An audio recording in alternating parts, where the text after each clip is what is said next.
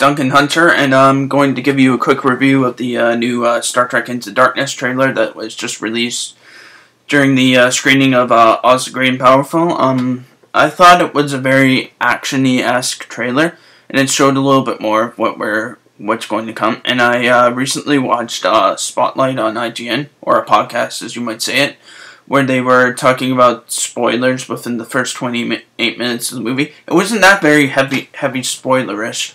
Like, I've always been wanting to know if Khan was actually in the movie, so I decided to check it out, and it's not really that spoilerish by what it looks. And so far from what I hear, I heard within the first 28 minutes, Spock is going to be the captain for pretty much the rest of the movie on the Enterprise. And there's a shot of the Enterprise falling into Earth on near San Francisco Bay. And that's all I can pretty much remember, except for the opening and beginning. Well, I can remember the opening and beginning. Sorry I said that. So, yeah, this trailer showed me a lot of what space action looks like, and it shows me more in depth of the funny scenes, the funny quips between Kirk and Spock, and that one funny scene where they're still in the beginning of the movie, where they're underwater on the planet Nibiru, and Scotty is looking at this huge ass fish, and he's just got this look on his face that it's very hilarious. Yeah, it's very funny. Yeah, and it's a very actiony trailer as well, because you get a lot of shots of the Enterprise. You get a shot of Kirk jumping in the spacesuit, like trying to save the Enterprise or something like that from falling into the Earth.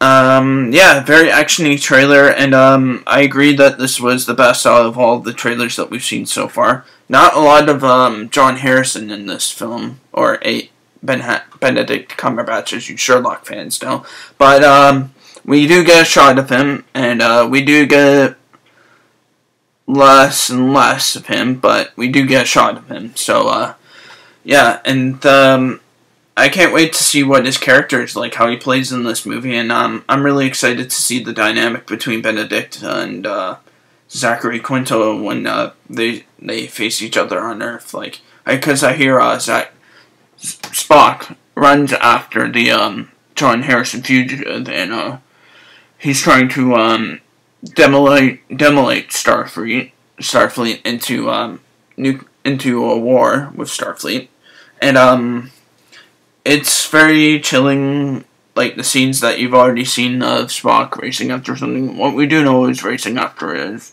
John Harrison, because he's the main villain of the story.